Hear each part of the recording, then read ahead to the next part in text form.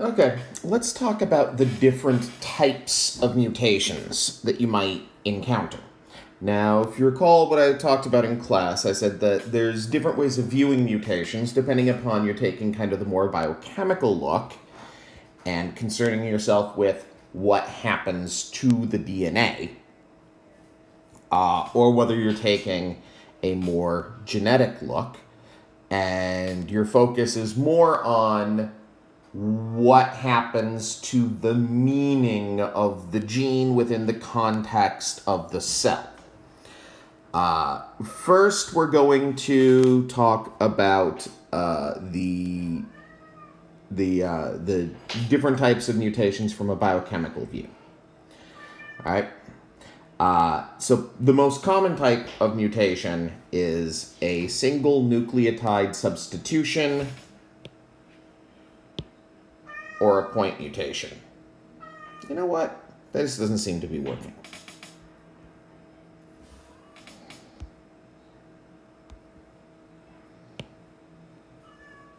A point mutation. So you can see I've got like a little sequence of DNA right here. Point mutation is called a point mutation because it happens at a point, and it affects that point, and it doesn't affect anything before or after that point. Generally speaking, you substitute one base, you've affected one point.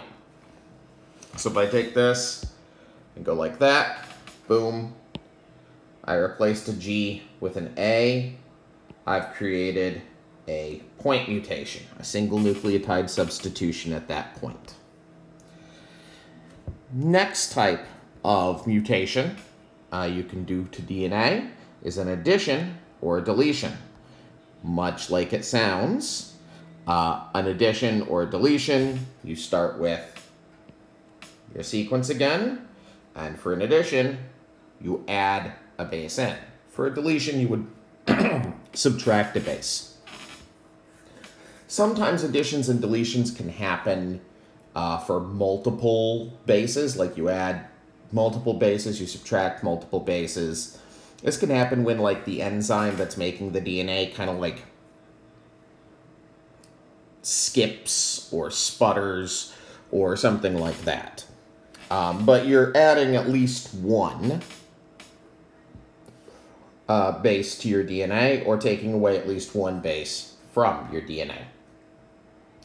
Usually it's going to affect one strand, not both strands, although it is possible to have double-stranded additions or deletions if,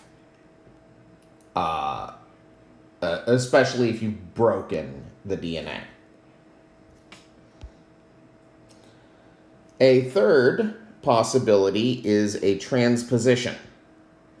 We're not going to talk too much about these, but with a transposition, what you have is a huge chunk of DNA. It's usually going to be several hundred base pairs, although I'm not going to show all that many base pairs. Basically get taken out of one section of the DNA and excised. So taken out of the entire strand of DNA, and then you move them someplace else, and then you drop them in there. Sometimes they land in the middle of a gene. If they do, they're likely to totally disrupt that gene. Point mutations are the most common type of mutation. Additions and deletions are less common. If we're looking at point mutations, then there are two types, depending upon the type of bases involved. First off, there is a transition, which is replacing a purine with a purine or a pyrimidine with a pyrimidine. There's two types of DNA bases. Basically, purines, sometimes abbreviated PU, are A and G. Pyrimidines, PY, are T, C, and U. Note that Purines don't bind to other purines. Pyrimidines don't bind to other pyrimidines. A binds with T. G binds with C. So you always have a pyrimidine binding to a purine. Chemically, the difference between these two things is that the purines are larger, double-ringed structures, whereas the pyrimidines are smaller, single-ring structures. So in this DNA strand that I've put here, I've conveniently labeled the purines as being big and the pyrimidines as being small.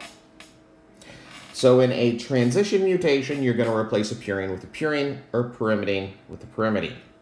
Boom. That was a G. I replaced it with an A. Right? This is definitely a mismatch. These two bases don't base pair with one another, but there's less structural interference in the strand of DNA because you still have a big base across from a small base. If you try to have two big bases across from each other, they interfere, they bump into each other and kind of tend to make the strand go all bulgy. If you have two small bases across from each other, then they don't even touch at all, and the strand becomes very weak there. Both of these are more... transition mutations are less damaging than the other sort, which are called transversion mutations. With a transversion mutation, you replace a purine with one of the pyrimidines or a pyrimidine with one of the purines. So in this case, we're going to replace the G with a T. And here you see we have a small base across from a small base.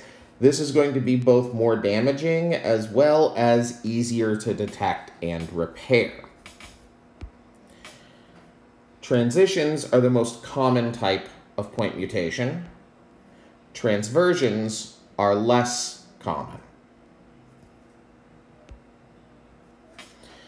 Now let's talk about the view of mutations from sort of a genetic perspective. Now remember that transition, transversion, frame shift, whatever, can all fall into any of these categories. Here we're talking about the meaning, the effect of the mutation. And there's going to be some trends, but no hard and fast rules. The first view of a mutation is what's called a silent mutation. In a silent mutation, you have a mutation. It's a real mutation. It really is a change in the DNA.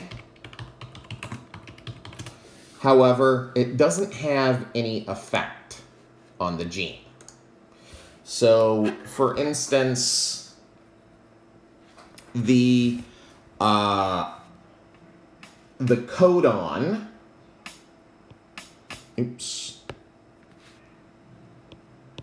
TAT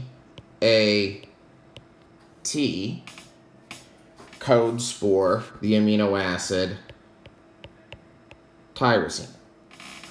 A codon is a three-letter word in the DNA alphabet. So in the genetic code, anytime you have a gene, you're going to divide it up into three-letter words, three bases. And you can't have more than three, you can't have less than three. And just like an English sentence, right, we have some punctuation as well. So, and we have some redundancy. So TAT is a genetic word, a codon, that means the amino acid tyrosine. TAC also means tyrosine. So if you think of, I say, the big dog or the large dog,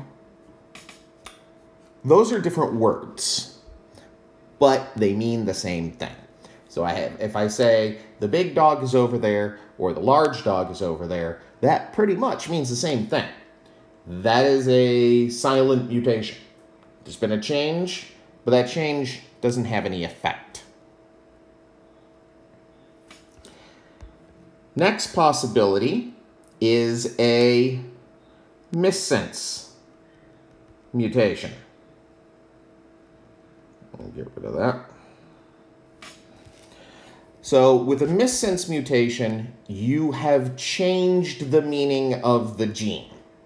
You have not destroyed it. It still has meaning, but its meaning has changed. It might be a big change, it might be a small change, but it's a change. So for instance,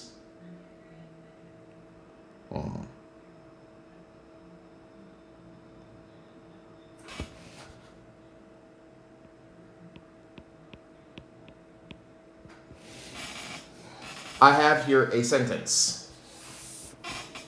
And in this sentence, you'll note that all of the words are 3 letters long. So that corresponds to the genetic code, where every word is 3 letters long. I have the dog ate the cat. Everyone understands what that sentence means. There's a dog, there's a cat. It's a bad day for the cat. All right, let's have a missense mutation. Boom. I replaced one letter with another letter. I didn't destroy the sentence, right? This is still a grammatically correct sentence. All of these are words. They all have meaning. The meaning has changed, right? Before, the dog ate the cat, and I know exactly what that meant. Here, the dog aged the cat. Okay, that's a little weird. I'm not sure exactly what age means in this context. The sentence doesn't work as well as the other one did, but it's still a sentence. We can still get some meaning from it, right? We know there's a dog, there's a cat, the dog is doing something to the cat. There is still meaning here. The meaning has been changed, but it has not been destroyed.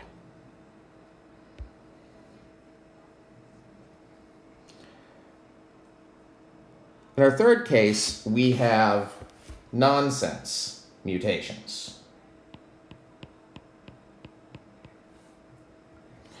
We have the same sentence here. The dog ate the cat. But in this case, instead of a point mutation, a single base pair substitution, I'm going to put in an addition.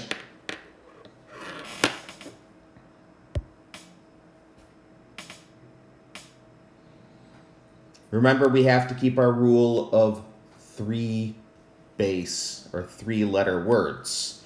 So now our sentence has become the Dio got eket.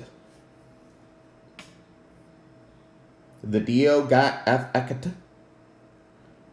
Does that make any sense? No, that doesn't make any sense. Because adding a base in here has changed what we call the reading frame. The reading frame is how you take a gene starting at the beginning and going to the end and divide it into 3-letter sequences. And each of those 3-letter sequences means a specific thing. If you add a base in, then you have changed how all of the words line up. And now your none of your words past that point are going to make any sense. They will all have been changed.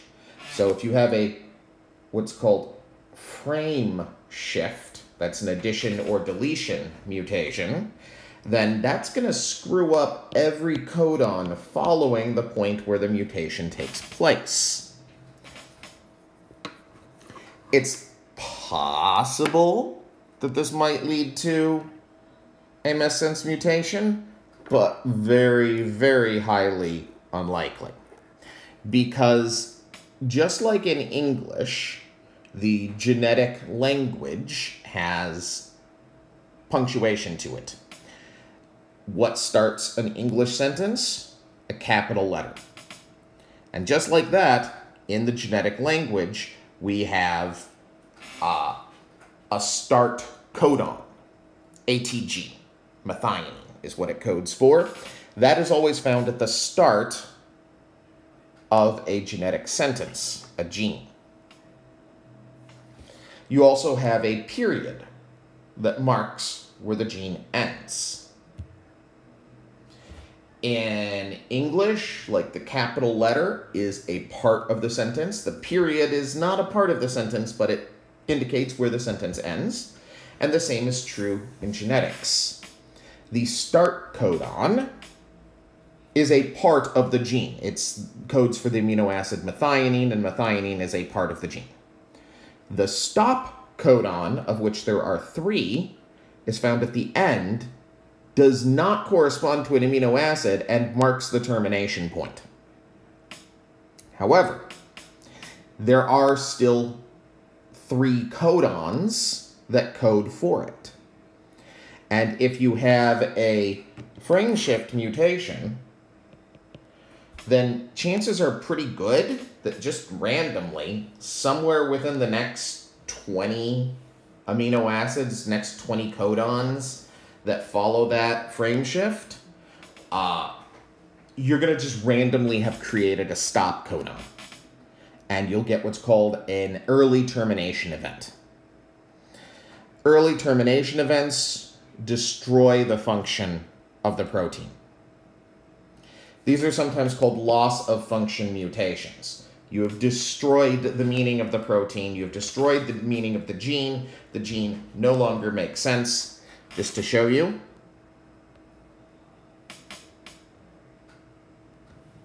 a deletion does the same thing. This doesn't make any sense anymore. Doa tet hek at.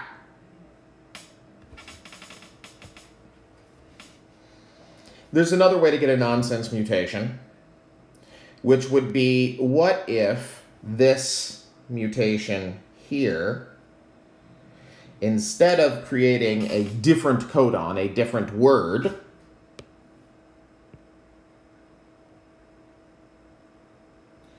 had turned that into a stop codon. Now you just have the dog. That's not a sentence. No verb, no object. That's an early termination event and would usually be a nonsense mutation. So early termination events, as well as frame shift mutations, lead to nonsense mutations.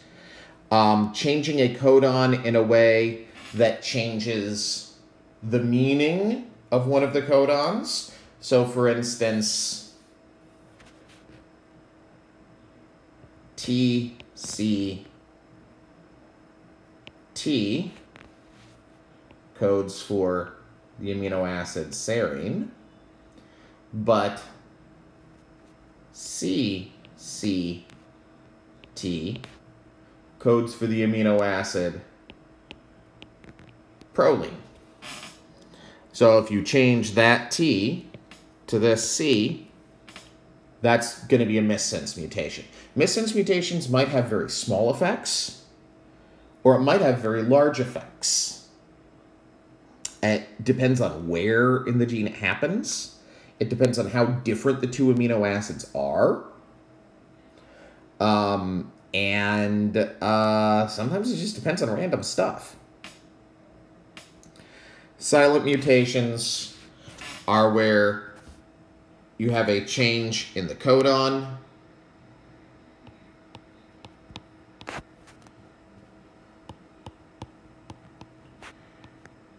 But there's no change in the gene because both the codons code for the same thing.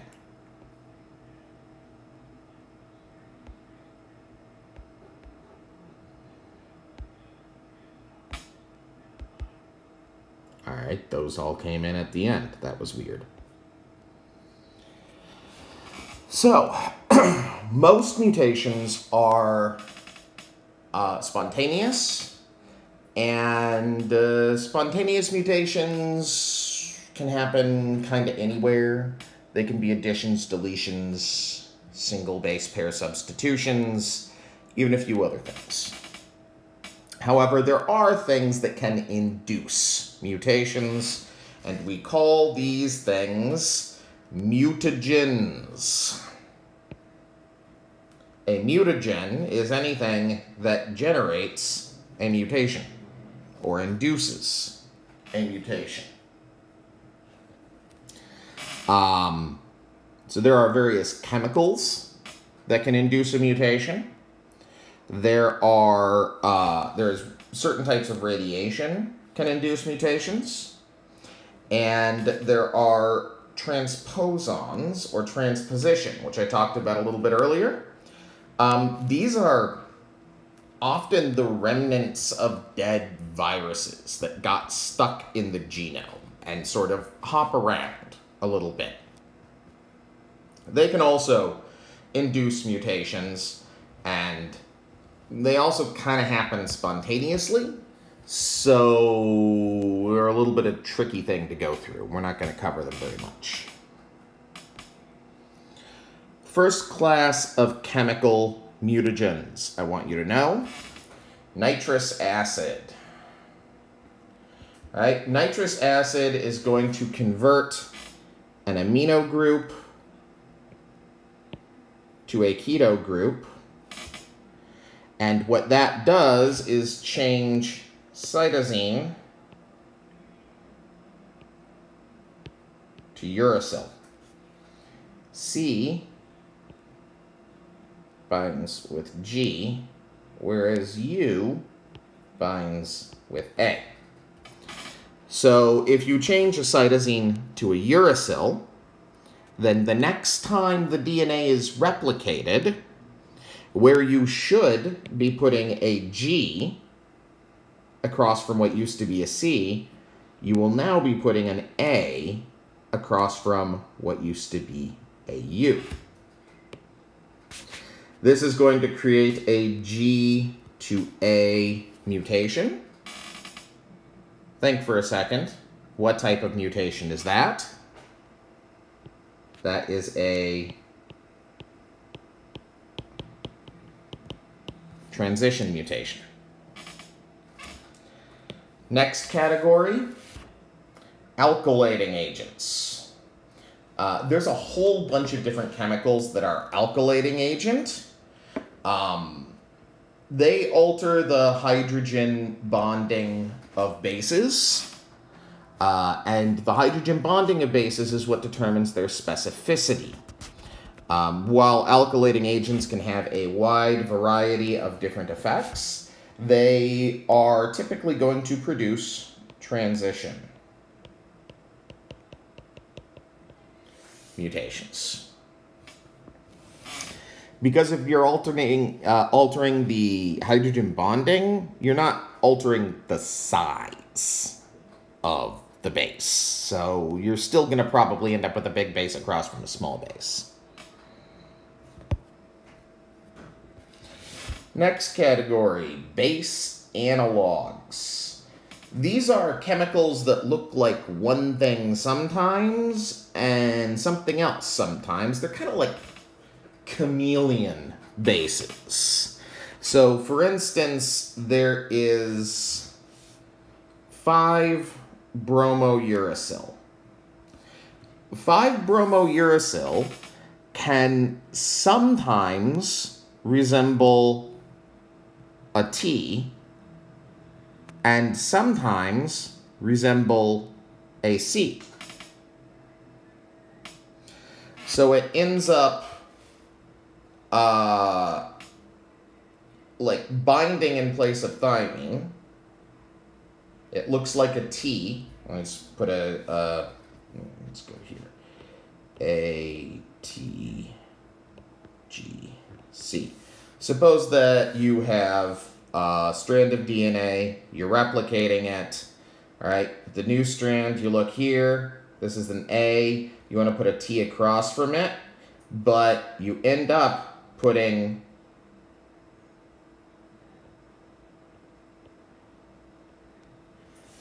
(5-bromouracil) because 5-bromouracil can look like a T. And then you keep on going. Then, during the next round of replication, when you're replicating across from this strand? Well, when you're replicating across from it, 5-bromouracil looks like a C.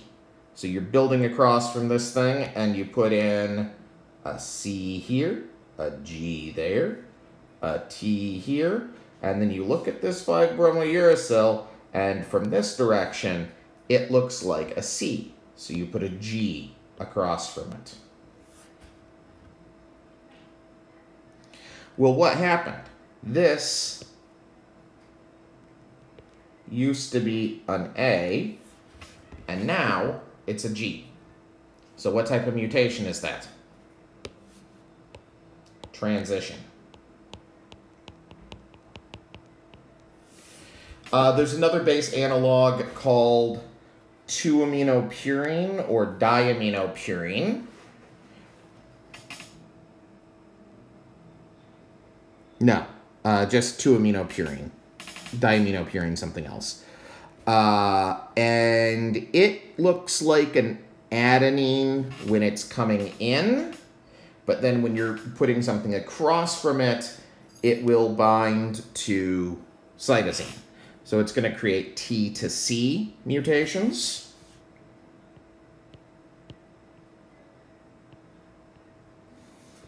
Which is still a transition.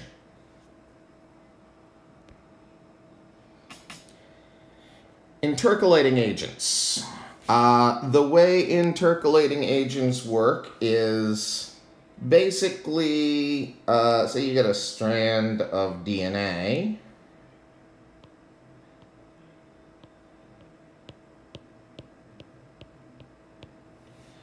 All right. The intercalating agent squeezes in between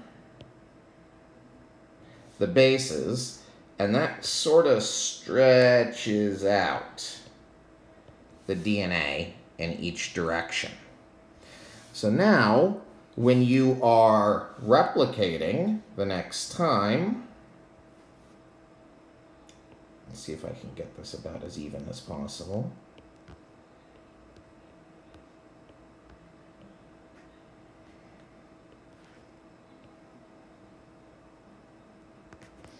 Where you have your intercalating agent, there's going to be an extra large gap. And when you're building across from it, you go put down that,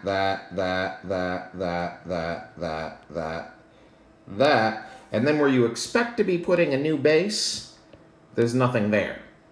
So you can't go forward. And you're not just going to stop. So what the DNA polymerase does is it just puts a random base there and then keeps on going. And so what you have done here is create an addition mutation, a frame shift. So ethidium bromide, which is one of the main chemicals that we use to make DNA visible. So like if you've seen one of those, like CSI or something like that, they're showing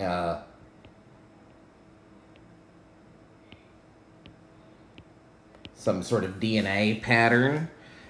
What is it that makes the DNA all glowy? Well, the most common thing that's used is ethidium bromide.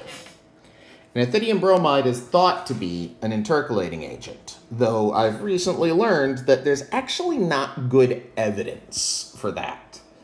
It looks like it should intercalate into DNA, but we haven't actually seen evidence that it causes mutations. But it's still something that we worried about a bit.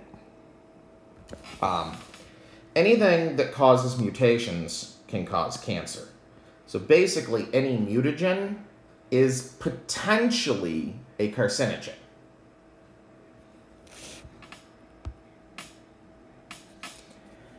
Moving from chemicals to radiation, there's two types of radiation. Radiation can be either ionizing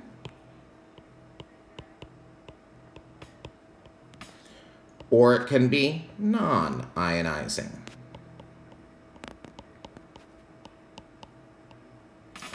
Ionizing means that the radiation, which is just an energy form similar to light, ionizing radiation has enough energy that it can knock an electron away and create an ion, which means it can basically break a chemical bond.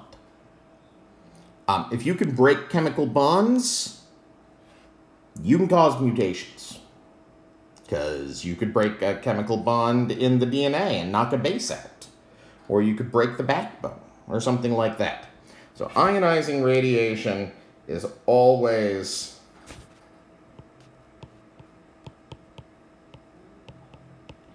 mutagenic.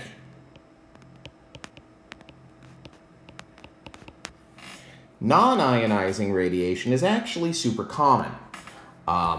So, like the light in the room that you are currently looking at this video on is non-ionizing radiation.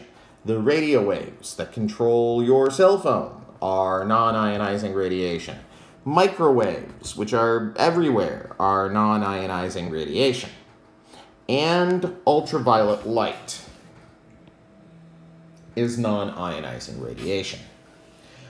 For the most part, non-ionizing radiation is harmless. By definition, it can't break a chemical bond and therefore can't do anything to your DNA. There's one exception to this: UV light, right? So ultraviolet light is the highest energy form of non-ionizing radiation. So it doesn't quite have enough energy to destroy a chemical bond, but it's almost got enough. And and it happens to be that DNA absorbs a few specific wavelengths of UV light, most notably UV light at around 260 nanometers. But there's a few other wavelengths as well. And if you have two thymines, thymines are actually the base that absorbs UV light. The other bases, well, cytosine does a little bit. A's and T's don't really at all. So if you have UV light that hits this thymine, it gets absorbed by it, and it doesn't break the bond, but what it does do is impart some energy to the bond, and that makes the bond less stable. All right, suppose you also have UV light that hits this adjacent thymine, and it gets very energetic as well. Under the right circumstances, these two energies combine, and what you get is the two thymines actually rearrange their bonds to bind to each other. And this is called a thymine dimer. So UV light creates thymine dimers, which isn't quite exactly the same thing as a mutation, but I'll tell you in just a little bit how that ends up mutating the cells. So UV light forms thymine dimers, which means in order to affect something, in order to create a mutation, you have to have a sequence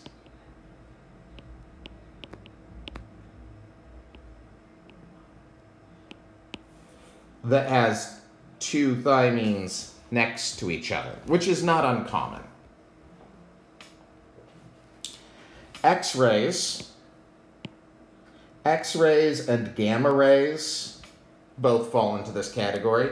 Those are two common types of ionizing radiation, and what they do is they break bonds. X-rays are most known for double-stranded breaks.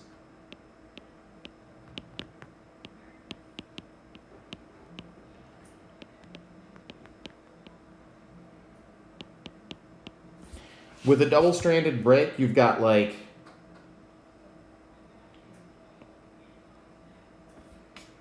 you got your DNA, right? And you've got your ionizing radiation that comes in and hits it, and you shatter wherever it hits. So if that hits in the backbone, it breaks the DNA. If you have another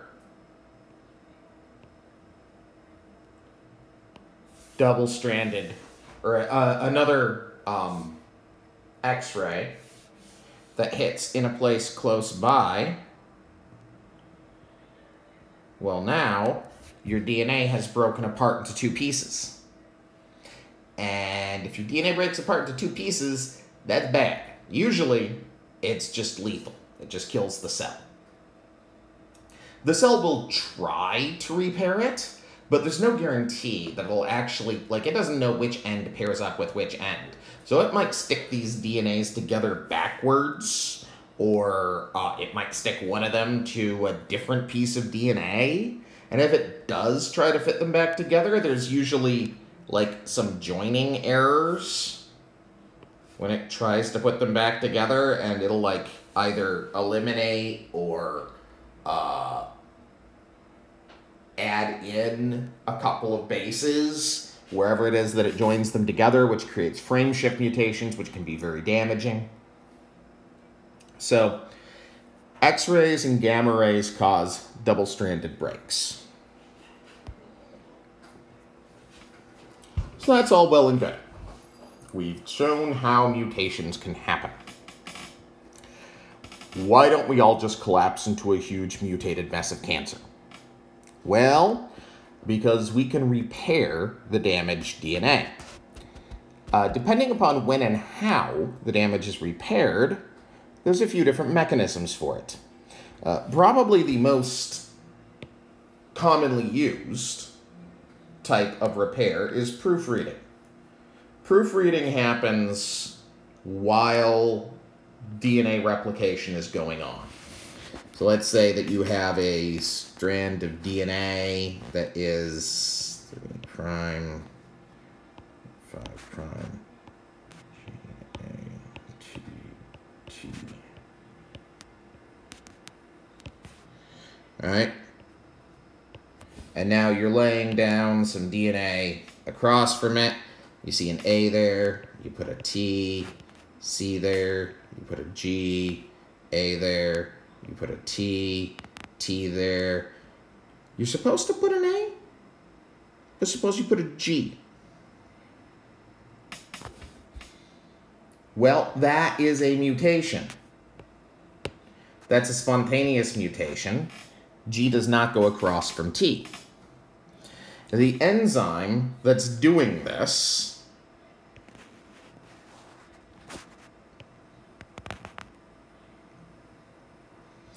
has a little bit on the back called the proofreader. And as it tries to move forward to the next base, sees a T, puts an A, it scans everything that it has made, and it will realize that this GT is wrong. At least we hope it will. It's not perfect, but it's pretty good. And it'll go, hey, wait. You can't go forward. You gotta back up and fix this thing.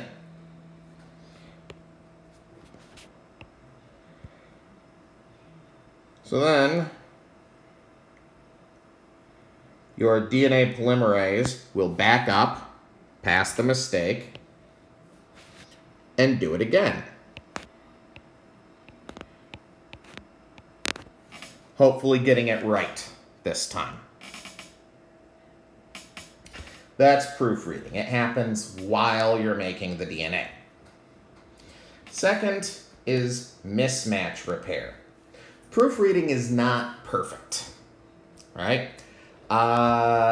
Somewhere between 1 in 100 and 1 in 10,000 base pairs that a new DNA polymerase puts down will be a mistake. And the proofreader will catch the mistake somewhere between 99% and 99.99% of the time. But that's not 100% of the time. And organisms got a lot of DNA. If you figure that it's 99.99% effective, that's great until you realize that there's like, you know, several tens of millions of DNA bases in a genome. When you got that many bases, even a very, very low mistake rate means that some mistakes are going to get through. So we have mismatch repair. Mismatch repair happens after the DNA is replicated. There's a quality control system. Now first, something I want to tell you here, right? DNA, before it's replicated, gets methylated. Which I'm going to draw as these little tags. Specifically, it's the A's that get methylated, but whatever. And then, when this goes to be repaired, or not repaired, when it goes to be replicated,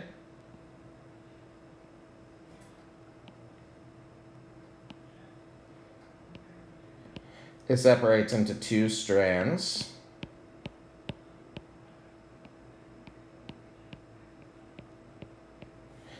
And each one gets a new strand laid across from it.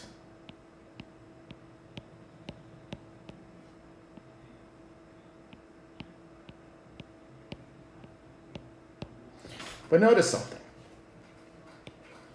In this original DNA, both the strands were methylated. They both have these little tags on them. In the new strands, the old half is still methylated. But the new half doesn't start off methylated.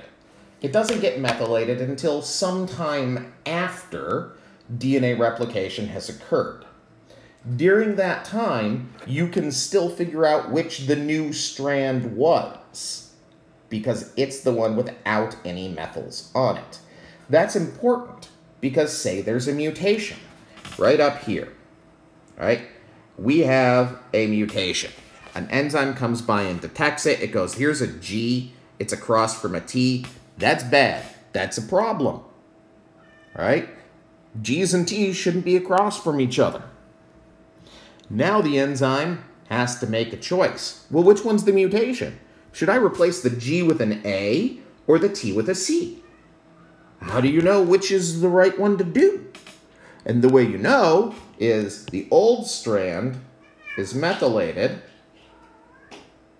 the new strand is not, and we assume that the new one is the mistake. So the enzyme is going to go through and cut a little bit upstream and a little bit downstream of the bad base, take out that whole section, and then lay down a new section of DNA in that hole. And hopefully, it's going to do it right this time. After the new strand is methylated, you can't tell which is the mutation and which it's supposed to be. Doesn't mean you're not going to fix it, but it means that you got a 50-50 chance of getting it right when you fix it and a 50-50 chance of cementing the mutation in place. So this type of DNA repair is, and reminder, this is mismatch repair.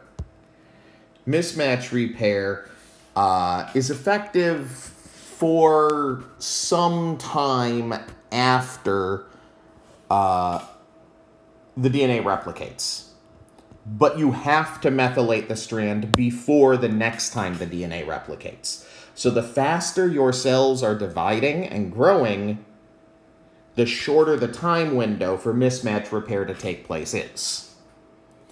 Rapidly dividing cells, rapidly growing cells are more prone to mutations because they have less time for repair. Yeah, I know. You can probably hear the cat in the background. She's not actually in distress. She's just upset that I've locked her out of the room while I'm recording. Now, I mentioned thymine dimers before. And thymine dimers actually aren't a mutation in and of themselves. They just stop DNA replication. If you've got a DNA strand that has a thymine dimer in it, when the DNA replicates, gets to the thymine dimer, it just doesn't know what to do. It goes, I have nothing I can do here. And it freaks out and it stops. If you do not repair the thymine dimer, the cell cannot replicate and will die. You have to repair every thymine dimer or the cell dies. So we got a couple of different ways to repair them. First is what's called photoreactivation or light repair. It's also sometimes called perfect repair. Now remember, this damage was done by UV light. With perfect repair, you have an enzyme that sits right where the thymine dimer is, and this enzyme then has to be activated with blue light. And when blue light hits this enzyme, the enzyme changes shapes. And that is going to break the thymine dimer apart back into just two thymines. And then you can continue on replicating your DNA. That's why it's called perfect repair. It totally repairs the thymine dimer. It just does what made the thymine dimer, but in reverse, and now you go back to having two thymines there. It's called light repair or photoreactivation because this light, or this enzyme here, which is called photolyase, has to be activated with blue light. So this type of repair can only happen in the light, hence light repair. My roommate, back when I was in graduate school, actually worked on an interesting system involving this, where basically he would take colonies of bacteria on a plate, and he would just hit the plate with UV light, and that would kill off all the bacteria. They'd all get tons of thymine dimers. It would overwhelm their repair systems, and then they would just die. But then he would resurrect certain colonies by targeting them with a blue laser.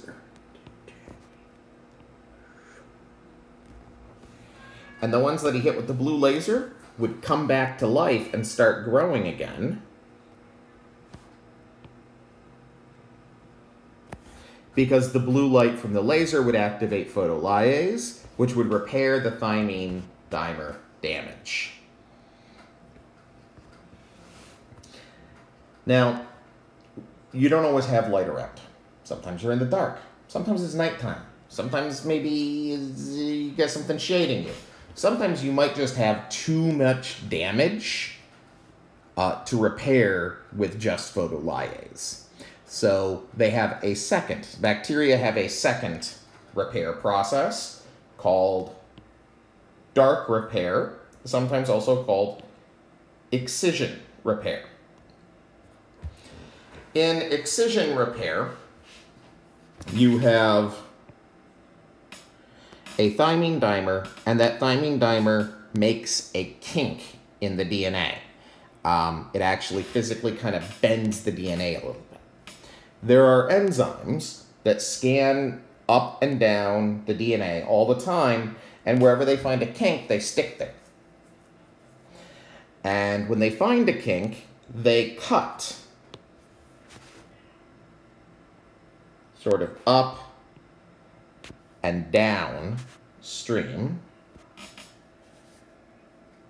quite a bit of the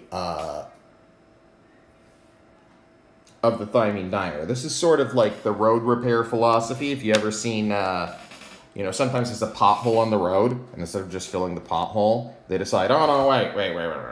We can't just fill in this pothole. We gotta like rip up the street for like 100 feet up of the pothole and like 100 feet down of the pothole and lay down a whole new street to fix that pothole. Well, that's what they do here too. All right? They just go, all right, no. This is a thymine dimer. This is a big thing. We got to, like, cut out this whole big section of DNA. You see here, they're just cutting out the whole section of DNA. And then we're going to lay down a whole new section of DNA. But here's the problem, right? The enzyme that repairs the strand, that lays down the new DNA, yeah, think of that road crew as being drunk. The enzyme that lays down the new DNA is just not very good at its job. It doesn't have a very good proofreader. And so it tends to make errors, right? And so maybe it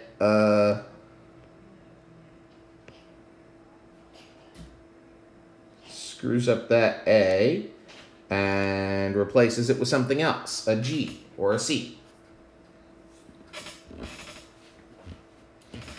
So that's how UV light leads to mutations.